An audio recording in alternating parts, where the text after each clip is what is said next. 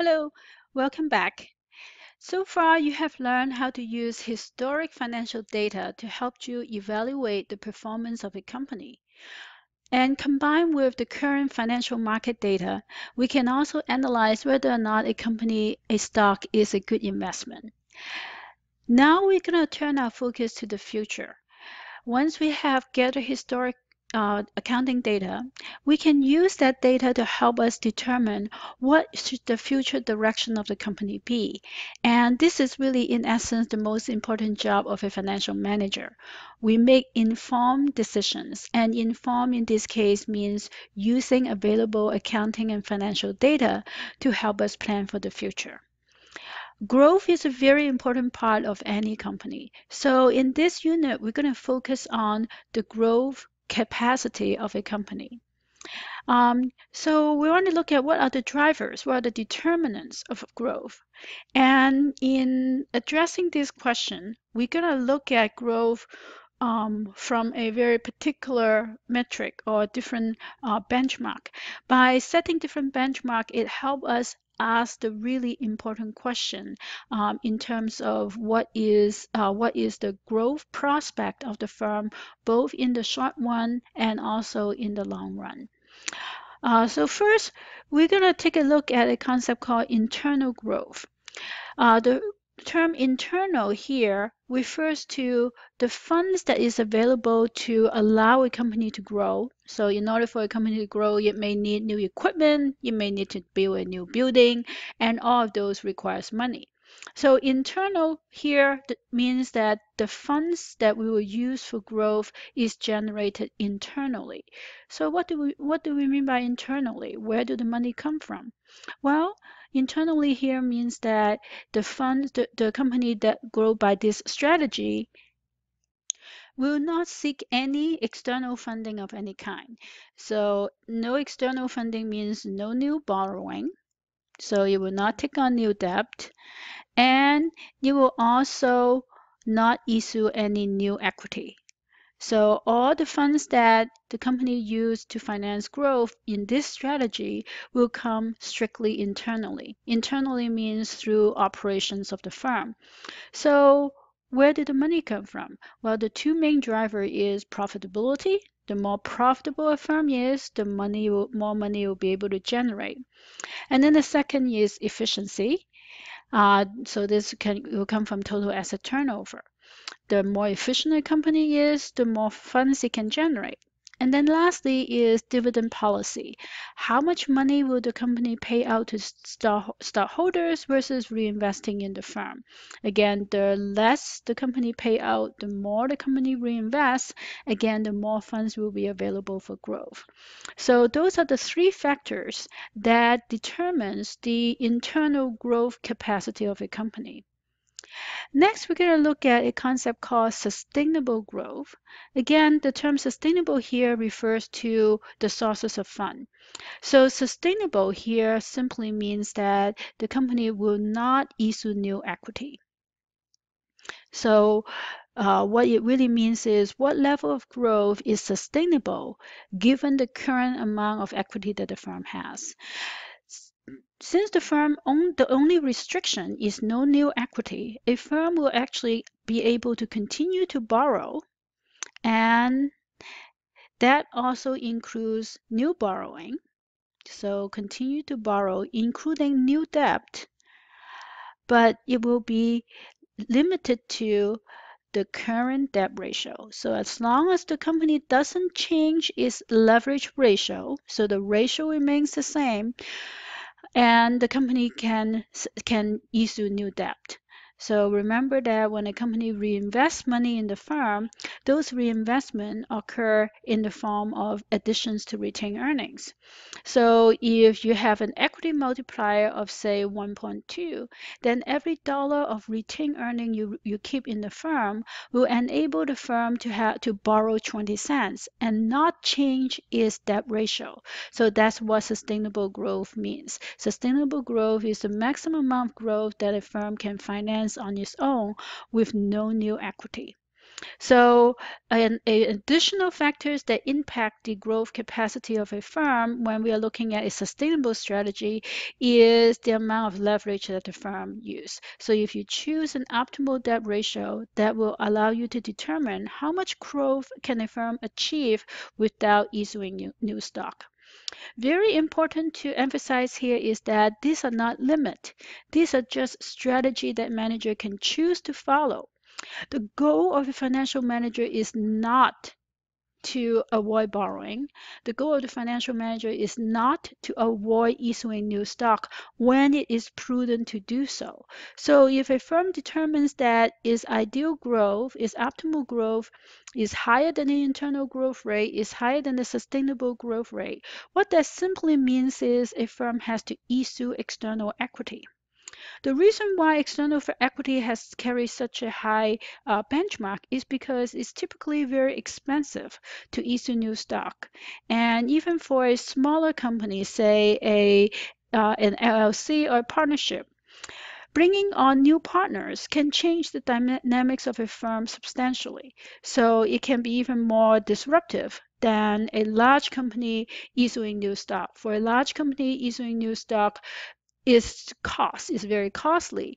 But if the project that a company embark on is valuable, then the cost is justified. So very important.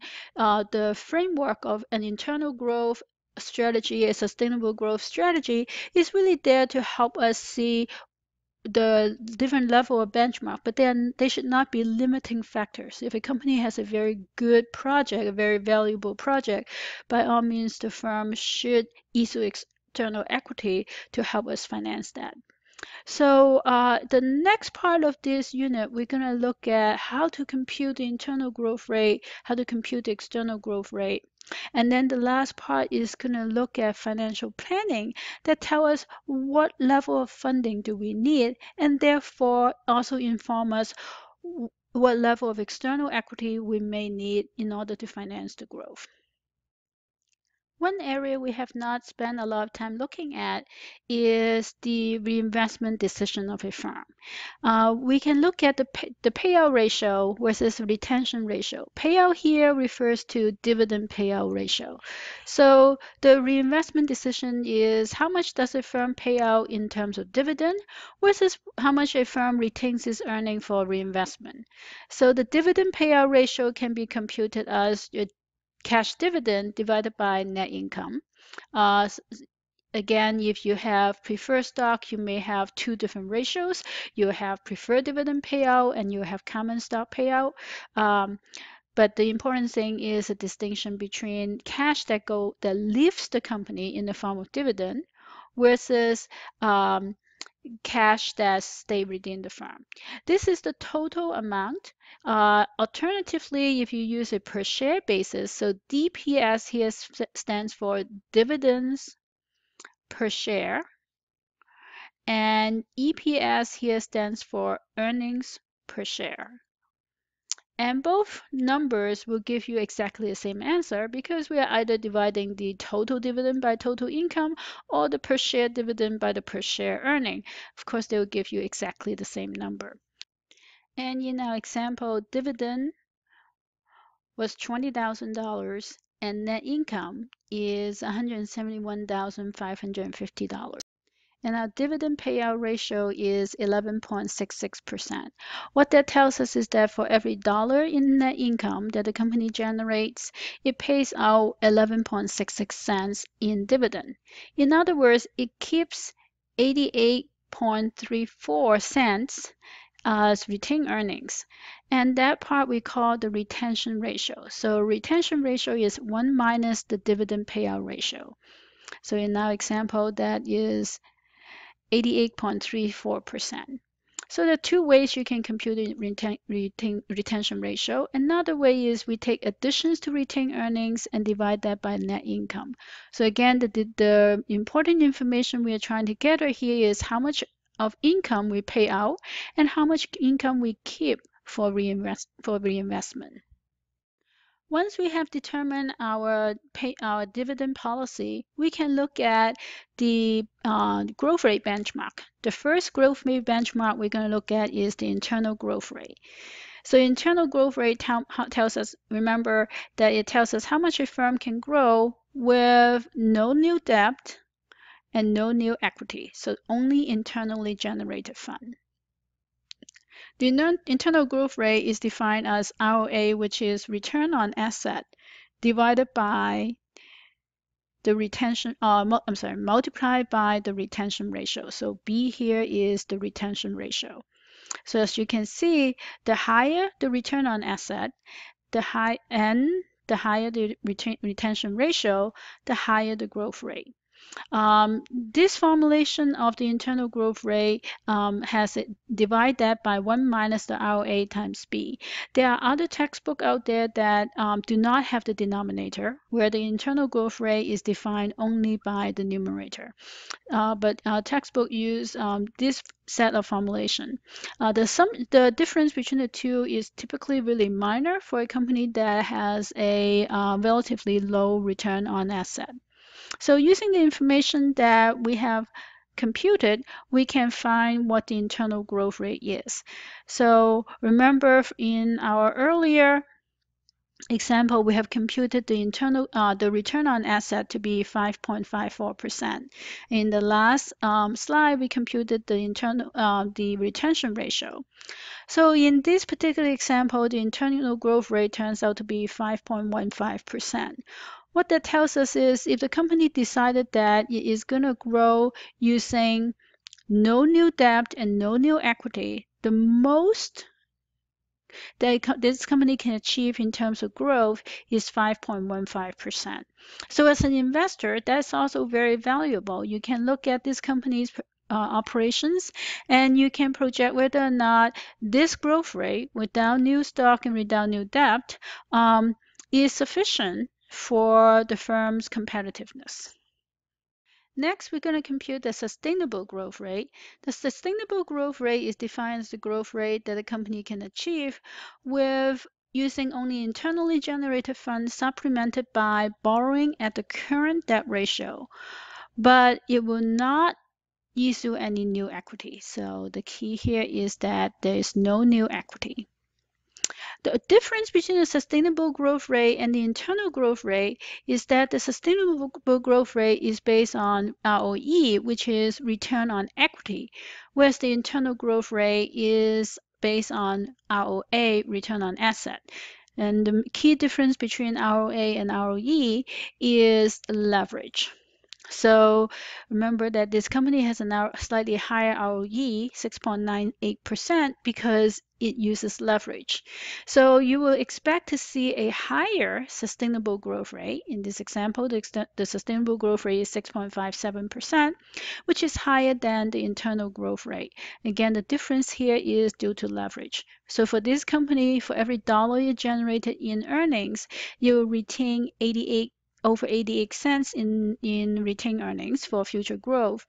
And when we are looking at sustainable growth rate, they'll also allow the company to then borrow money to supplement the 88 cents because the company has a debt ratio. So then that is the reason why we are able to have a higher sustainable growth rate because the firm does borrow money compared to the internal growth rate. So in the next video, we're going to look at financial planning, and that will tell us whether or not the firm will need to issue new stock in order to achieve its ideal growth. From an investment perspective, you are evaluating a firm, and let's say you have identified a firm and you think a firm is a good investment, has good investment potential. You may want to go ahead and also compute the sustainable growth rate to see whether or not that growth rate is consistent with your estimate of the company. So if you have identified a valuable investment, and in order for the firm to fulfill its promise, it may need to have a growth rate of, say, 5% per year indefinitely. accordingly. And if you see that its sustainable growth rate is 6.57%, that will confirm your analysis that this indeed is a good investment and the firm has a sustainable growth rate that is consistent with your analysis. We'll end this video here.